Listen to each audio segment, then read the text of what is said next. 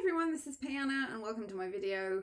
And I know previously I said that 2021 was going to be devoted to horror and more fantasy, but it's looking like it's going to be more steered towards steampunk novels because, as I said before, my dad's really sick at the moment and he is basically confined to one room in his bed.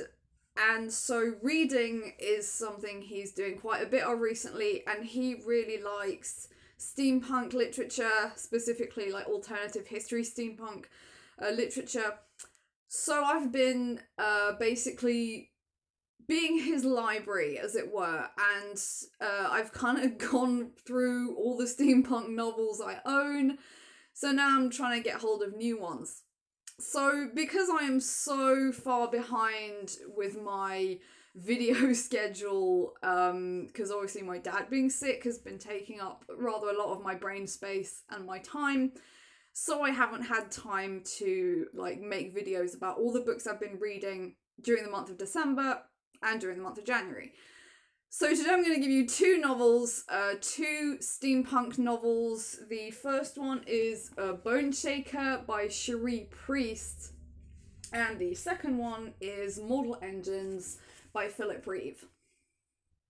So I'm going to start off with Boneshaker, because that was the one I read first.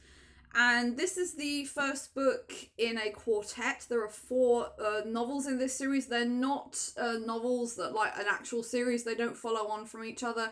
They're about different characters within this novel, which is interesting. I appreciate kind of worlds that are created in this way and series that kind of take a different road with different characters. But I've only read the first one so far. My dad's got all the other ones, so I'll read them when he's done with them. So this book starts off, it takes place in Seattle. So this really is steampunk alternative history. So this is in Seattle during the American Civil War. And it starts off with the actual story of the Boneshaker. So the Boneshaker is this huge great machine built by a man called Leviticus Blue, the point of which is to mine through ice, like up in the north where there are gold mines to be had, only they can't get to them because the ice is too thick. So Leviticus Blue creates this machine that can drill through the ice and get to whatever lies beneath. However, he decides to go, he kind of goes insane and goes on a rampage all the way through Seattle city center, and just shreds all the underground of the city to bits. And his aim is to get to the vaults of the main banks and steal the money within. So it's not entirely clear why he did this, because he was given a lot of money to make the Boneshaker, but yeah, it's a bit odd. So after the machine has destroyed like the underground of Seattle, something happens. People start getting sick because there is this gas that's coming out of the hole created by the Boneshaker, and it turns people into walking dead, flesh-hungry zombies. So the entire city, well, the city centre at least, is like they build this great big wall around it to cut it off to keep the zombies inside of it and keep people out. And the story takes place 15 years later from the point of view of two characters, Briar and her son Ezekiel. And Briar is the wife of Leviticus Blue, and Ezekiel is his son. So Briar is now obviously really hated for being like the wife of the man who destroyed Seattle, even though she had nothing to do with the Boneshaker. She didn't even really know about it. And Ezekiel wasn't born back then, so obviously he had nothing to do with it either. But Ezekiel seems to think that his father may have had like good reasons at heart for doing what he did. And the other character who comes up is the grandfather, so Briar's father, Maynard, who was a policeman. And he also has an interesting story because he was kind of hailed as a hero because when the city centre was being evacuated, he decided to set free the prisoners that were in the police station.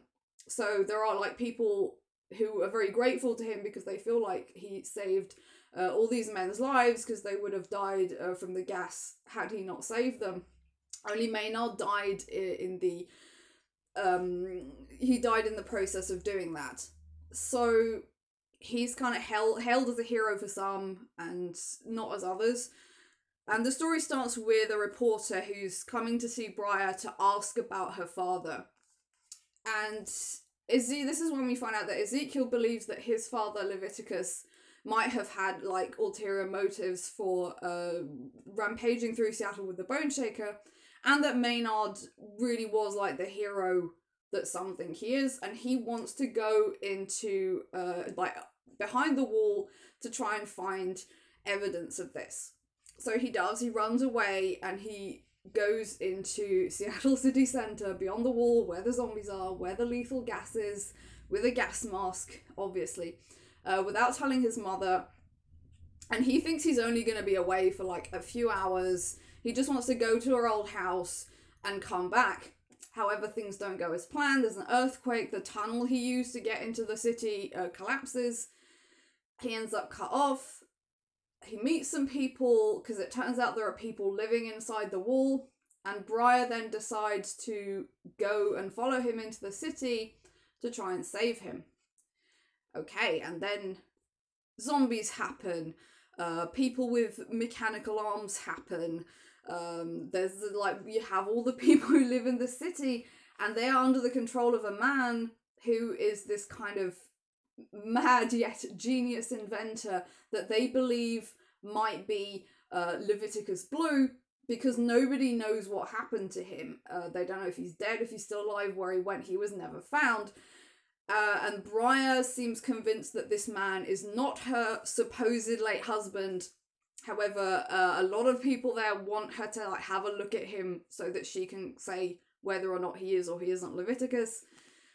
It all gets very interesting. A lot of things happen. Okay, so I really liked the character development between Briar and her son Ezekiel, because like, I mean, Ezekiel's a teenage boy.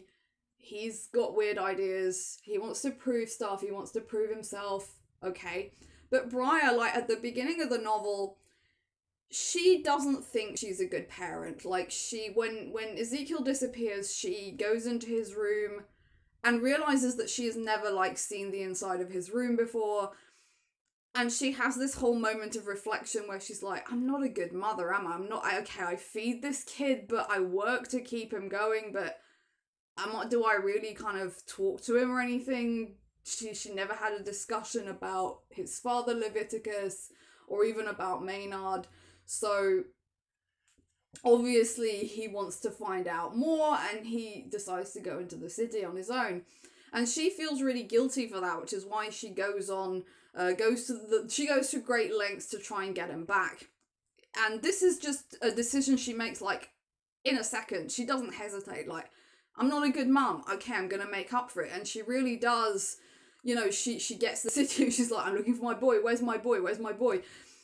And I really appreciated like the way, like like not necessarily the sacrifice, but just the amount of work she puts in to going in and saving him. The only thing I kind of annoyed me about this book is it is pretty slow. The pacing is slow. I mean, things happen, a lot of things happen, but like, I would put it down to world building, I think, but yeah, the plot does take a bit of time to move along. So there was a part of me that was like, okay, can we kind of get to the next bit? But there was another part of me that kind of appreciated that, because it did give a lot of time to kind of sit down and take in this whole new world, as it were, because especially as like I'm not a person who reads a lot of steampunk. Like I have read steampunk novels in the past. I'm more of a fantasy kind of girl, but I do appreciate the genre. And yeah, I thought this was a pretty good novel. So I gave it to my dad because he picked up, I think it was, I can't remember which, a book, like a sequel book from this, and he said, okay, I really like the style of this author, I really like her writing, I really like the alternative world she's created, I want to read more of this. So I gave him this novel. It made me laugh. My dad can't eat at the moment. He can't eat anything. He's got this kind of tube down his nose that's he's fed through a tube. But the one thing that, and it amused me that like the one thing he mentioned was that they kind of never eat in this book. They do, like there's a moment where one of them's eating figs, and Ezekiel I think gets like asked for some food. There's even a moment where Briar's kind of like, when was the last time I ate? My God, I'm hungry. So there is like mention of food and thought of food in this, but like, yeah, a lot of his, he talks a lot about food, my dad, at the moment, because obviously like he misses being able to eat. So, but hopefully, normally, if his treatment goes well, in a month's time, he should be able to eat again. So yeah, they don't eat a lot, but yeah, overall, I do like steampunk, I really do.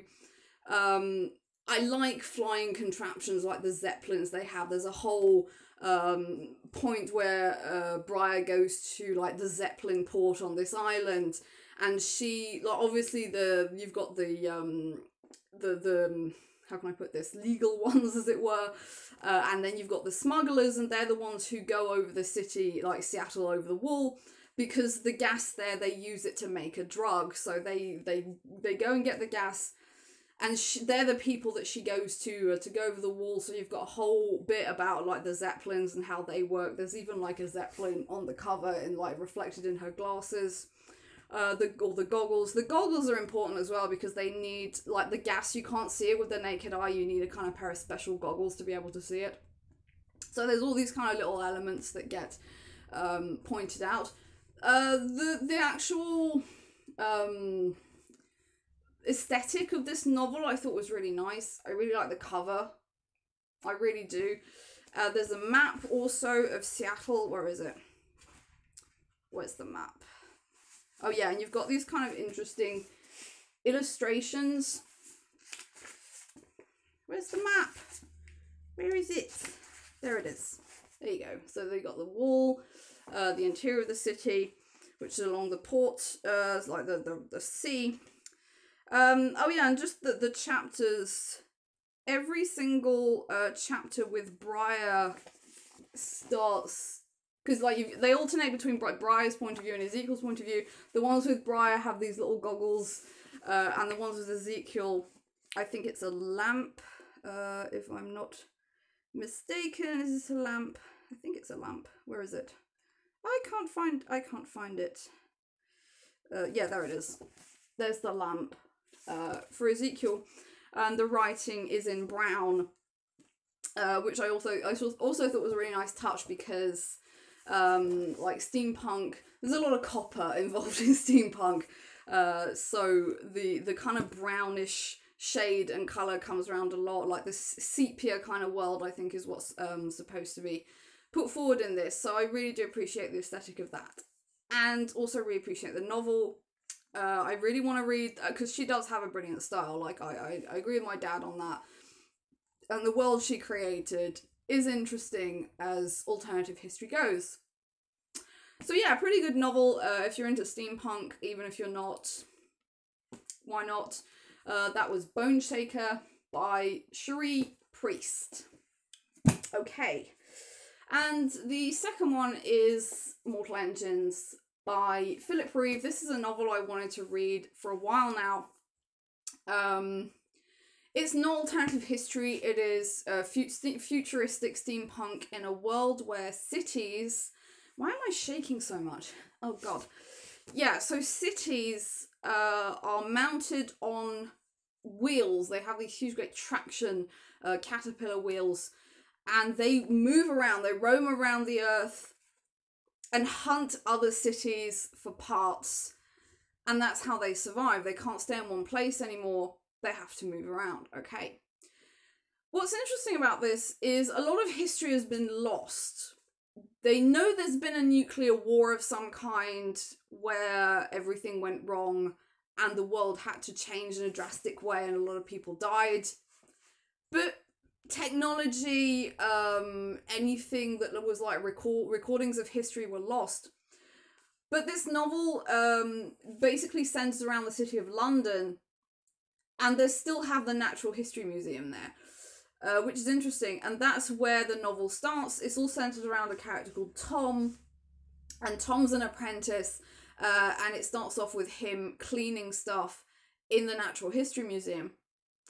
And he is then, like, he gets sent down. They like, London attacks a city, a small city, and I mean, I love the kind of language that just went with all the whole process of cities kind of hunting each other, because it's all about feeding, like it's a hunting, eating, digesting, and the where they process the city, as it were, is called the gut. And they feed on each other, and they say, oh, it's a town eat town world. It's an interesting whole kind of ideology that went into this. The imagination was quite extraordinary.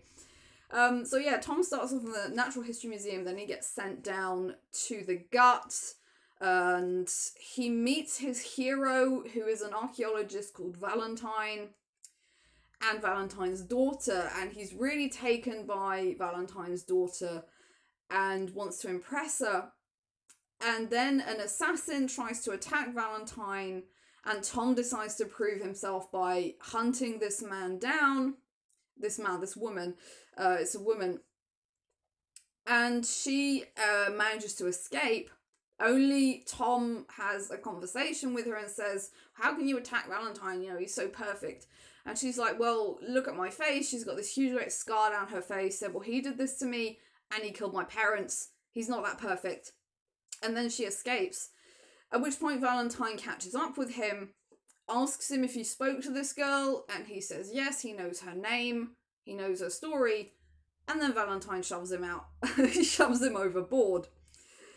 And from this point on, Tom really has like an entire kind of battle with his own brain starts, because he, like, Valentine was his hero, he looked up to him, he wanted to be him, he wanted to be this great adventurer who went around the world and finding relics. Only now he has to come to terms with the fact that this man tried to kill him because he found out the name of a girl who wanted to assassinate him, and her name is Hester. So he ends up having to travel on the ground with Hester, who's trying to obviously get back to London. She is obsessed with killing Valentine. She wants to avenge her parents, and she doesn't really care about what happens to her afterwards. Okay. After that, the city sends a kind of robot after them, this kind of mechanical man. His name is Shrike, and Shrike knew Hester when she was little. He looked after her. He is a man who died during the nuclear war, and at that time, people possessed the technology to kind of bring the dead back to life and make them into these mechanical, indestructible soldiers. And then he goes out and hunts them. So again, a lot of stuff happens. They manage to catch a ship with a woman called Anna Fang, who is an interesting character and a complicated one. There's also a great big battle between those who believe like the city should move, so the traction people, and those who are anti-traction, who want to live in cities that are on the ground.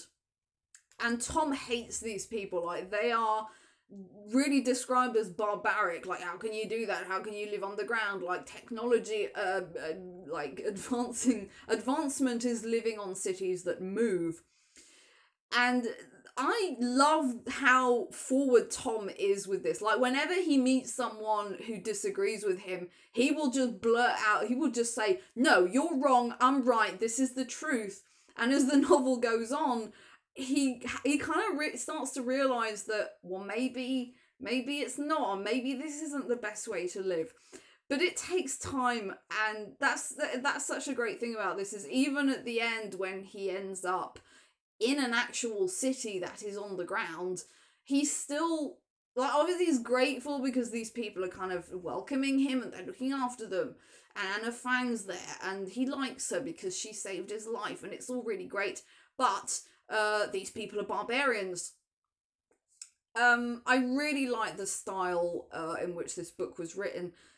It's not very long, as you can see. It's about 300 pages. However, just the descriptions in it are basically like short descriptions done right. I think this is a really good example of how you can conjure up an entire like complex world even with few descriptions. And my favorite bit was this one. I'll read it to you.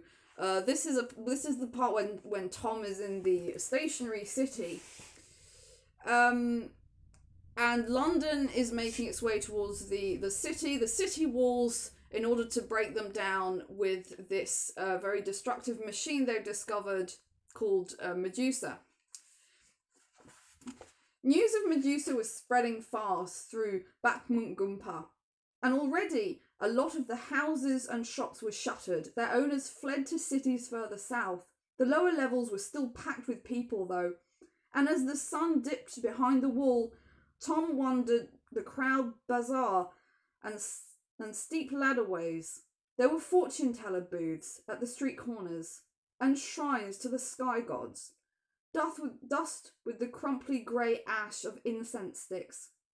Fierce-looking Uyghur combat acrobats were performing in the central square, and everywhere he looked he saw soldiers and airmen of the League, blonde giants from Spitzbergen, the blue-black warriors from the Mountains of the Moon, the small dark people of the Andean Statics, and people the colour of firelight from jungle strongholds in Laos and Ammon. He tried to forget that some of these young men and women might soon be dropping rockets on London, and started to enjoy the flow of faces and incomprehensible mishmash of languages. And sometimes he heard someone say Tom or Thomas or Thomas as they pointed him out to their friends. The story of his battle with Shrike had spread through the mountains from trading post to trading post, and he had been waiting for him here in Bakmunkgumpa. He didn't mind. It felt like a different Thomas that they were talking about, someone brave and strong and understood what he had done. He felt no doubts. What I really liked about this bit is, like, Tom all the way through, like, he's kind of permanently having these daydreams about saving Elizabeth Valentine's daughter's life. Like, he wants to be a hero. He wants to be someone that other people look up to. But when that actually does start happening, you know, he actually understands the consequences of what it takes to be a hero, that it means ending people's lives, that it means destroying things, that it comes with a great cost. And just the journey, the kind of psychological journey he goes on is brilliant. But the other character, I was kind of disappointed there wasn't more about him, and that was Shrike, the kind of mechanical corpse, as it were. I honestly, I think, I wouldn't say he was my favourite character, but he really did take me on an emotional journey, because he starts off, he is ordered to go and kill Hester and Tom. But he knows Hester because he used to look after her. However, you know, he is obsessed with finding her. He is a hunter. He goes through a lot to try and get to her. And when he finally finds her, you know, she asks him, like, why do you want to kill me? You know, you used to look after me. You used to, you know, do your best to keep me alive, and now you want to kill me. And he tells her that the mayor of London promised that he would give him his greatest desire if he were to bring back Hester dead, and his greatest desire is for her to be turned into a mechanical corpse herself. because then and I didn't mark this bit, but he says, you know, we could be together, we could be a couple forever. And I love that. I love that because it really reminded me of Frankenstein's monster. This character who on the face of it is just a machine. Like, he is no longer human, no longer thinks like a human. He is a machine. He's become independent, so he kind of has some kind of like independent thought. But now he is being utilized in order for London to understand how these creatures are made, so they can make them themselves. But, you know, obviously, he's been around for a long time. Like, this is based, like, several thousand years in the future. And he's been around for a bit. Like, he's the only one left since the war. And he's lonely. And obviously, he's alone. And, you know, just like Frankenstein's monster was alone and asked Frankenstein to create a partner for him, he is in some way in love with Hester in his own kind of weird way, and I found that very, very moving. And I really would like to read more about this character. Like, I'm really hoping he's gonna come back in the next novels. There are three sequel novels, and there's one about Anna Fang. Predator's Gold is on the way. My boyfriend bought it for me, but it hasn't arrived yet. But yeah, overall, I couldn't put this down. I read it in like one go. I could not put it down. It's exciting. It's fast paced. It's really interesting. The world Philip Reeve creates is really intense and breathtaking. The characters are really good. Tom's character's really good. The kind of journey of realization he goes on. Him becoming a hero and realizing the consequence of what it takes. Hester kind of having to deal with failing to kill Valentine and then moving on with her life. Like, what does she do? You know, she failed, so what does she do after that? And Anna Fang working with the kind of anti-traction league and everything about the cities. You've got the people with their zeppelins, you've got the air city, and Bakmunk Gunpa beyond the wall that stops the traction cities coming through, and how London wants to destroy that with Medusa. There's a lot of stuff going on in a short novel, and, you know, it takes a really good writer to be able to pack that much in and make it all, like, coherent with good, short but good descriptions. So honestly, this was the first book I read in 2021, and so far it's starting off pretty well as reading goes. I'm very, very pleased with this one. So that was Mortal Engines by Philip Reeve. So that's it for this video. I hope you enjoyed it. If you did, don't hesitate to leave a like, to subscribe, leave a comment, share my video. I really, really hope to, I really want to hear from you. I do. I really want to hear from people. And if there's any other steampunk novels you think I might like, I'm not that savvy when it comes to the steampunk genre. As I said, I'm more of a fantasy kind of person. But yeah, alternative history, I've been looking it up. There's a few that seem quite interesting, such as Everfair, which I would really like to get my hands on.